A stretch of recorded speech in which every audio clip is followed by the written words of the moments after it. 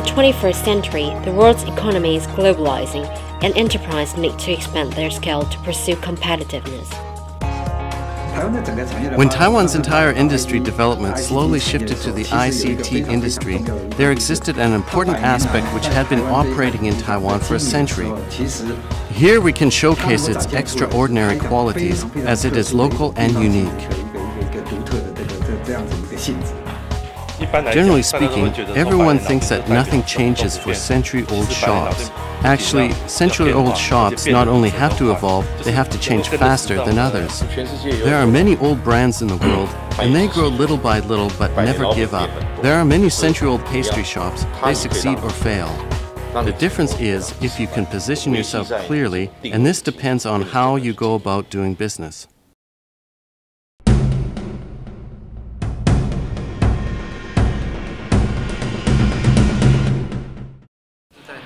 My father was actually very traditional during his time, in that he only wished for one shop, but he had many customers and he was satisfied.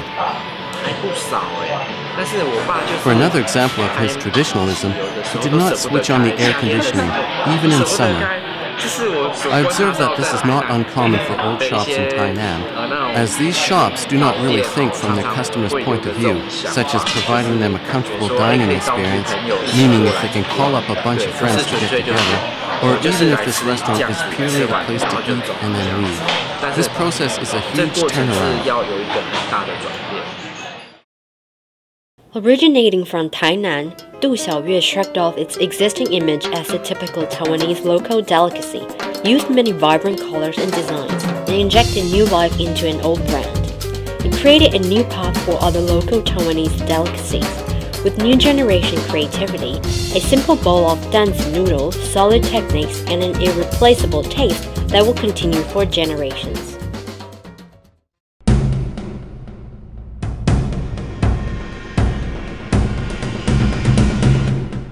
A famous old cake and pastry brand commercialized its traditional wedding pastries with the goal to establish itself as the master of cakes and pastries. We established Guoyanyi Company Limited in 1983 and started CIS integration. The most important thing is that we started using professional managers to manage every aspect of the company. We let those professional managers manage their own departments, integrate everyone's opinions in possible projects, and slowly and continuously implement them in the entire enterprise. I do think that this is a critical aspect that has enabled our enterprise to come this far and also to achieve new heights in the face of challenges despite evolving internal and external environmental factors. Other than the traditional wedding pastries, the wedding gown is another important aspect of this once-in-a-lifetime event. It is also another purchase focus point for the wedding couple. Guo Yunyi set foot in the wedding gown market, combining diverse business to create even higher profits.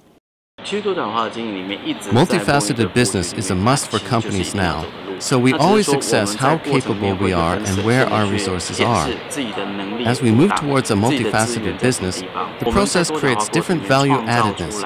Every product's mission and purpose is different.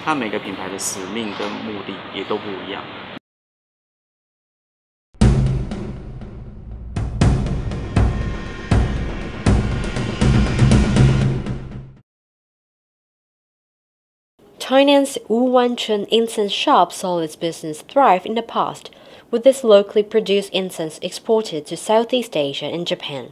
The master's mature skills enable bamboo sticks to be repeatedly coated with fragrant and medicinal materials. The sticks are then dried under the sun.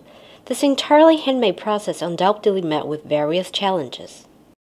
Therefore, I hope that this tradition can be kept. However, times are constantly evolving.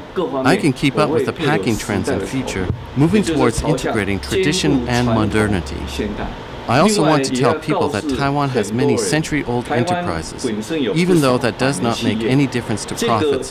But it is hugely meaningful as we are Chinese people. The bamboo shoot inside, this bamboo stick, is also designed by our designer. Our customers just need to buy this set and they no longer need to buy additional incense holders. When you open the incense, just place the bamboo stick on top. Every bamboo stick has it, so he named this Taiwanese Chinese lying incense.